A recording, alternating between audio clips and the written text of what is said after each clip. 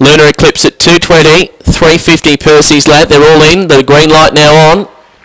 Set to go the third. Stand by. Ready. Set.